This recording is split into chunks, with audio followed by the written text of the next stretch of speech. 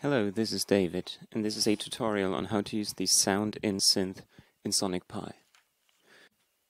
One of the synths that Sonic Pi offers is the Sound In, that takes any input from your sound card and returns it like any other synth.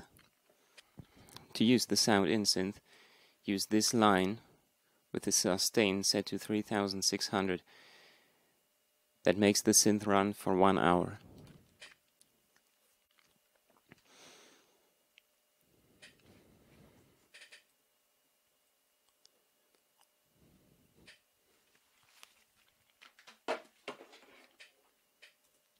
Now your voice, or whatever you are recording, is fed into Sonic Pi.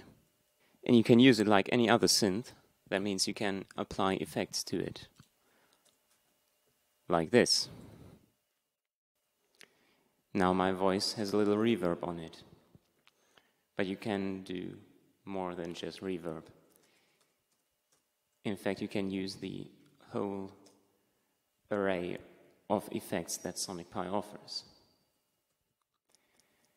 Some echo, or a little longer echo. Just like this, just like this.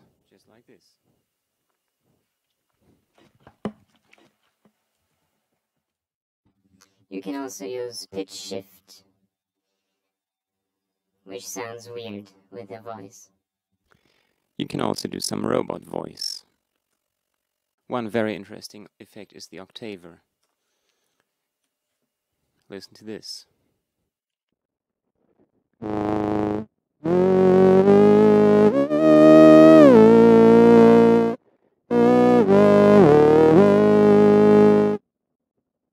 This works just like a granular synth controlled by the voice. Of course, you can combine effects and make all sorts of weird noises.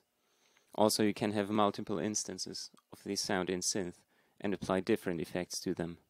Just play around with it. If you have any questions, leave them in the comments. Also like and subscribe for more Sonic Pi tutorials. Thanks for watching.